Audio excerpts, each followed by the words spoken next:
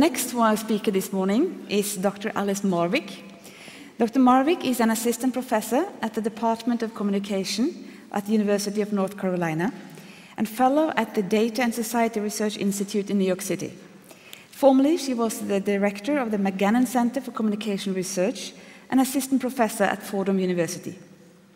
She's a frequent contributor to national media outlets in the United States, and her current research focuses on social media and the alt-right media manipulation. Dr. Marwick, you have the floor.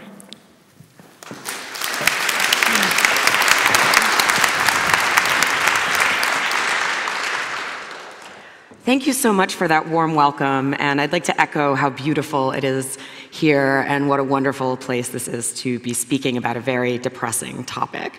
And I'd like to thank our hosts for having us here today. So I study social media, and for the last year and a half, I've been working with a team at Data and Society, which is a think tank that looks at the cultural implications of data-driven technologies. And we're interested in how social media specifically enables processes of coordination between far-right groups in the United States and how they spread their message and news frames using social media. So I'm going to be doing a very deep dive into some of the murkier corners of the American internet. So my colleague went macro, and I'm sort of doing the micro. So this is blogger Mike Cernovich. And Cernovich identifies as part of the alt-right, a new name for an American populist movement rooted in white nationalism, xenophobia, misogyny, and anti-Semitism. And like many members of the far-right subcultures, he's very media savvy, and he's very comfortable with emerging technologies.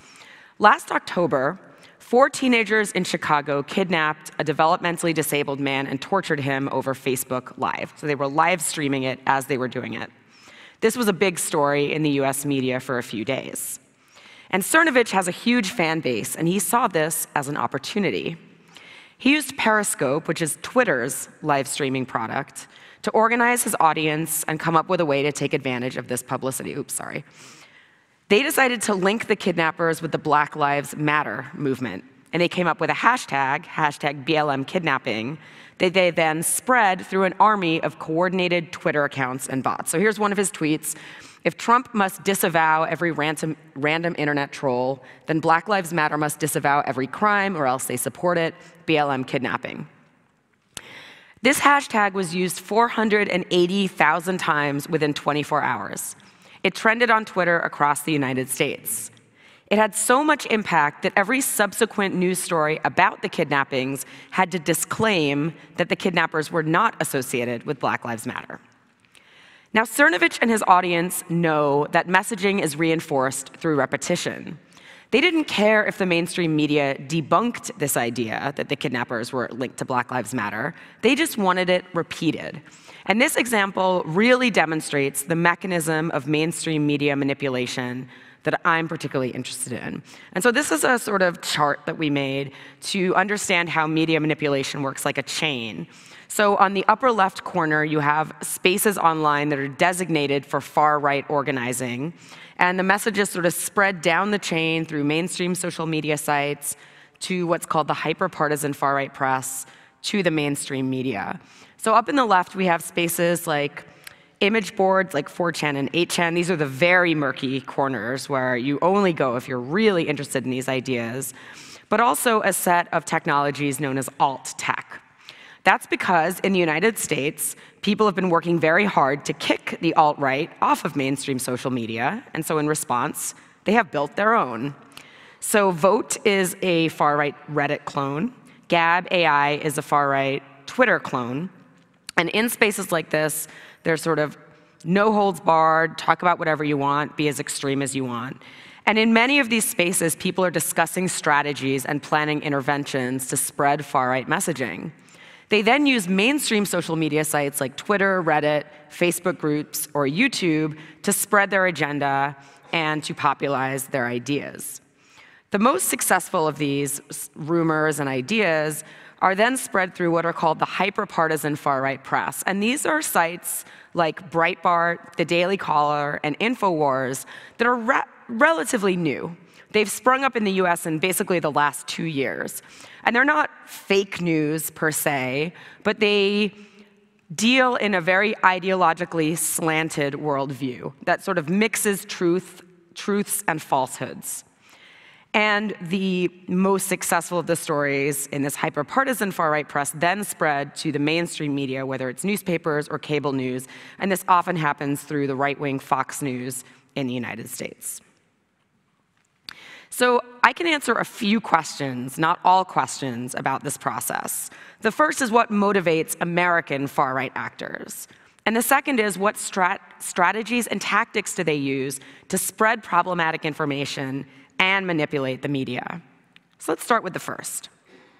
What are the motivations for these types of processes? Now, the first one is just plain money. There's been a lot of coverage of the so-called fake news stories that are just completely made up, sensationalist claims that are clickbait, more or less. They're designed just to be spread on social media or to get many, many people viewing them, and that way they make money for the people who publish them. And so BuzzFeed and the Washington Post and the New York Times have all been tracking these stories and these fake news sites. And in the run-up to the 2016 election in the United States, fake news producers in the Balkans created sites that were pro-Hillary Clinton, pro-Bernie Sanders, and pro-Donald Trump. But they found that only the pro-Trump sites made any money. So then they started focusing on this sort of far-right politic. The second motivation is fame. This is a young man named Milo Yiannopoulos. Milo is gay. He just married an African-American man in a ceremony that he put on Instagram. He has a Jewish father, and he is very much part of the alt-right. He used to be an editor at Breitbart, and he pops up all the time on media and in newspapers and whatnot.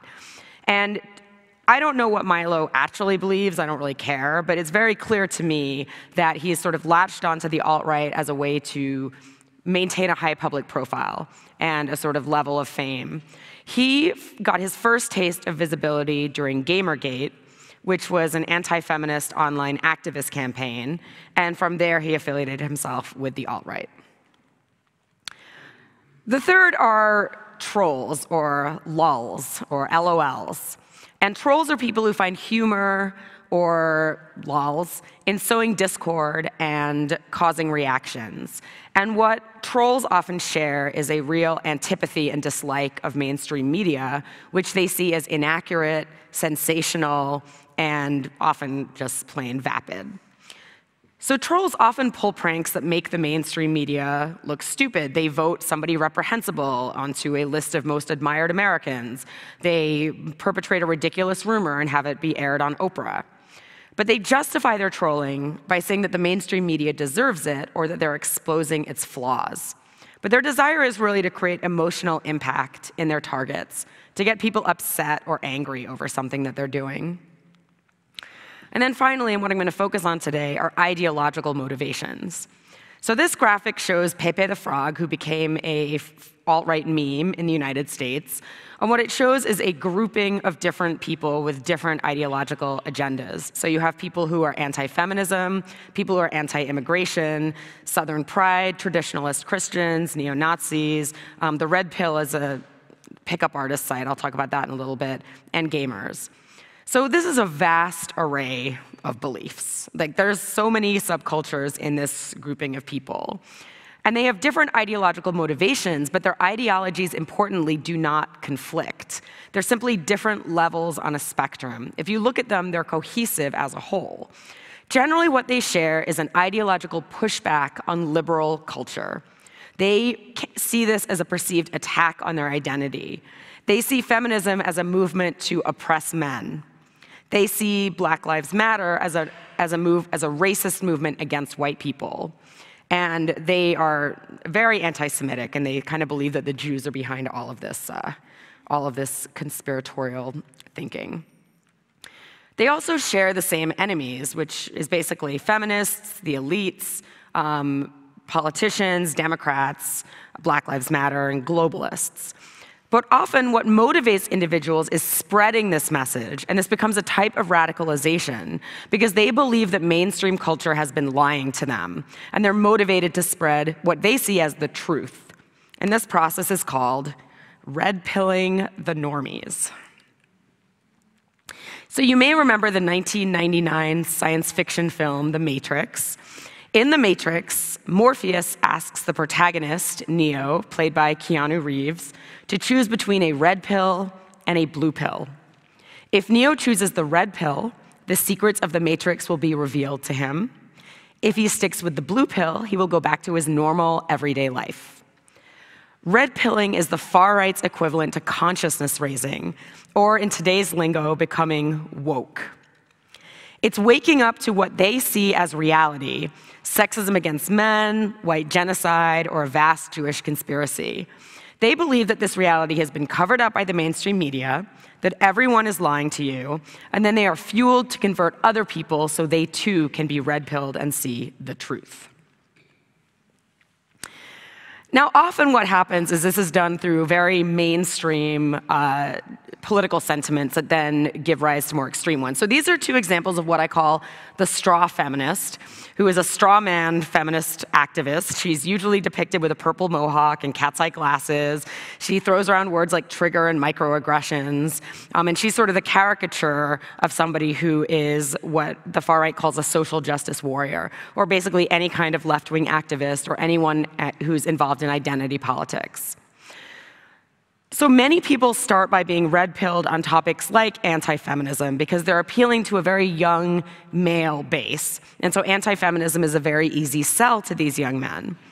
Often we have other sentiments like anti-Islam, anti-immigration, anti-transgender. These are also beliefs that are more mainstream than the more radical beliefs of anti-Semitism and racism and white nationalism that the far right espouses.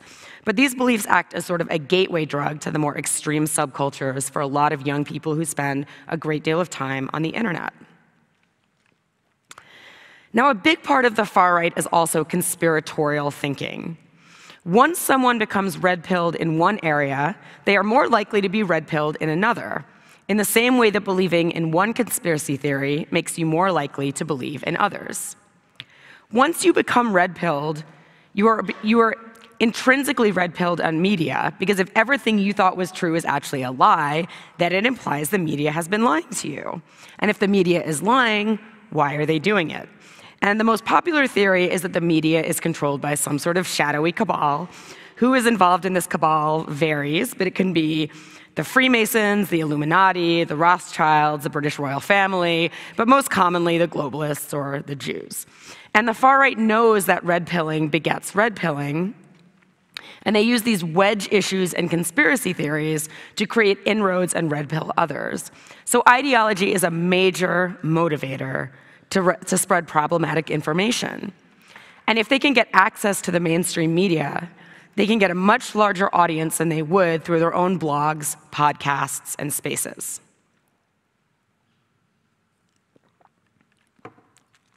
So how do they actually go about doing this? How do they spread these fringe belief systems through the mainstream media? Due to their long history of trolling the media, the far right is very aware of how the mass media in the United States works. And they're able to attention hack or gain attention for their ideas by exploiting these mainstream media practices. And the first is that the far right plays on the media's love of novelty and sensationalism to get their ideas covered. So this is a shot from CNN last summer where it reads, "Alt-right founder questions if Jews are people." They had Richard Spencer, who is a very telegenic, good-looking, kind of speaks in sound bites guy, who's more or less the American leader of the alt-right, on to talk about this. Now, nothing about these ideas are new in any way. Racism isn't new, anti-Semitism isn't new. These are all a well-worn path. But once you wrap these up in a new name, the alt-right, and you have a mediagenic spokesperson, all of a sudden it becomes a novelty. It becomes new. It can be something that's reported on. And in the process, it opens the Overton window. And the Overton window is the fairly small range of ideas that are acceptable in mainstream American political discourse. And it's basically the center-left to the center-right. And the goal of opening the Overton window is to push the right side of that so that more far-right ideas are able to be brought into mainstream discussion. And so this sort of idea, whether or not Jews are people, is not one that you normally is normally covered in mainstream American political discourse. But through appearing on these types of shows, they're able to open up these questions that we all thought were settled. And I'd also like to note that the Overton window has not moved correspondingly to the left. We have not seen greater discussion of socialists, communists, anarchists, lesbian separatists, freegans, anything like that. Those people have not been covered more on CNN. The American media is very invested in objectivity and presenting both sides of the story. And when the far right is criticized, they often bring up this idea that there's just as much violence and discrimination on the other side. Trump even said this after the killing of an activist in Charlottesville. He said there are very bad people on both sides. And usually what they're referring to is the small movement called Antifa, which are anti-fascist activists in the United States. And they use violence to combat fascists. They're really trying to shut down white supremacy and neo-Nazis. So if there is a protest, like a rally of neo-Nazis, they'll try to disrupt it, for example. And there are a very small number of people. They're mostly college-age kids. They're anarchists. They're very idealistic. But they're, it's a really small number of people. But they're constantly held up in this light as this is the equivalent of the alt-right, and that they constitute the alt-left. But there's really no such thing as the alt-left. Nobody in the US calls himself the alt-left. It's a term that the far right actually coined, and that has sort of spread as a way to discredit the beliefs on the people on the more leftist side of the political spectrum.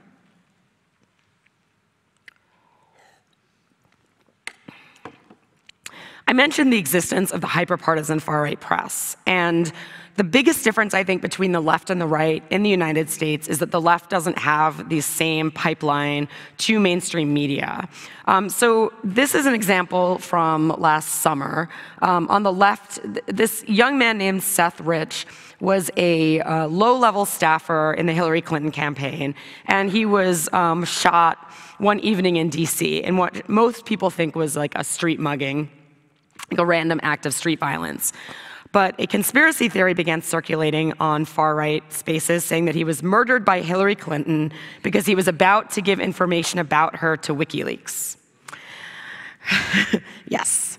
And so this had been percolating in far-right spaces for several months, and then a private investigator gave an interview to the local Fox News affiliate in Washington, D.C., saying he had proof of this, that Seth Rich had been in contact with WikiLeaks. And this immediately got picked up by Breitbart, by Drudge, by these other sort of more well-known online far-right media sources. And then it spread to Fox News media personalities, Sean Hannity and Lou Dobbs, who kind of just like hammered on it night after night. And it ended up getting mentioned by Newt Gingrich, who's a pretty mainstream Republican politician.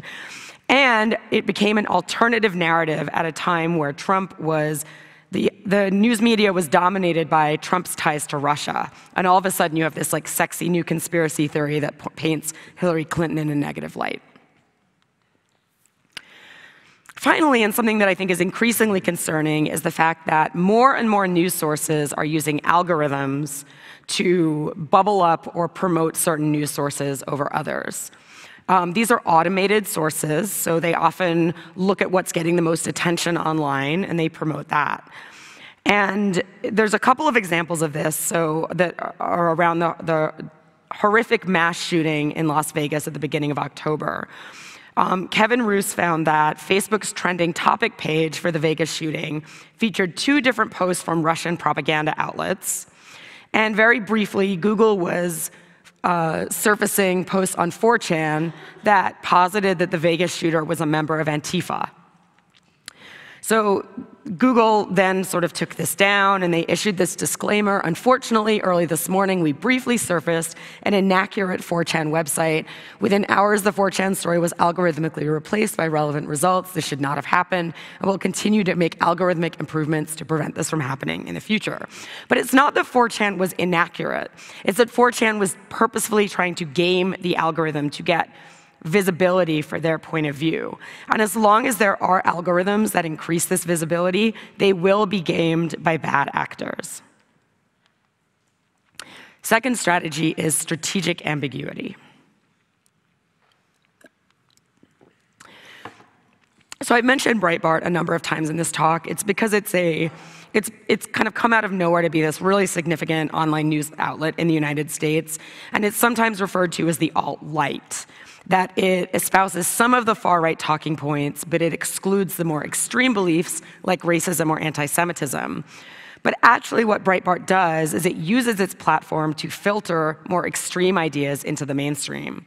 So Joe Bernstein, who's a journalist at BuzzFeed who covers the alt-right, was given a cache of emails between Milo Yiannopoulos, an editor at Breitbart, and some of the sort of neo-Nazi and far-right leaders who have online presences. And what he found was that Breitbart does more than tolerate the most hate-filled, racist voices of the alt-right. It thrives on them, fueling and being fueled by some of the most toxic beliefs on the political spectrum, and clearing the way for them to enter the American mainstream. So what Breitbart was doing was they were collaborating with far-right to decide what stories or talking points would be more palatable to the mainstream. And the ambiguity of the alt-right allows people to disassociate themselves with parts of the movement that they find distasteful while still working with such people on particular issues. And I need to apologize for the next image, which some people may find problematic, but I want to be realistic about the type of things that are going on in these far-right spaces. So, people like Milo Yiannopoulos claim that the alt-right only uses Nazi imagery to be ironic.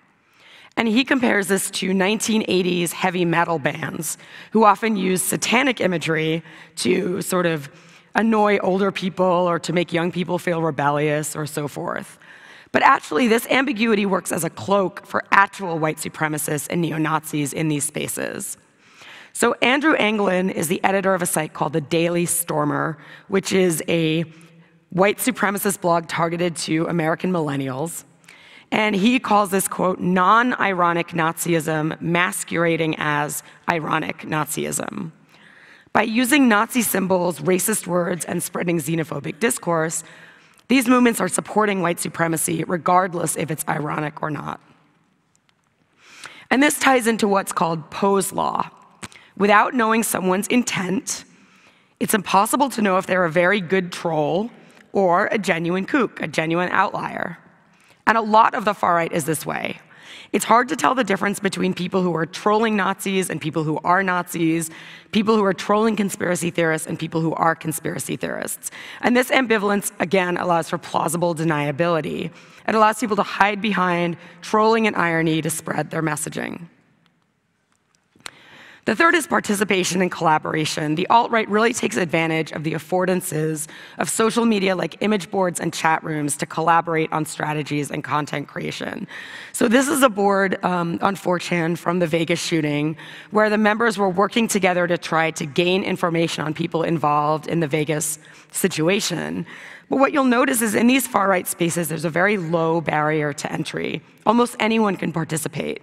The more experienced members will help the newbies, and it's a very collaborative environment.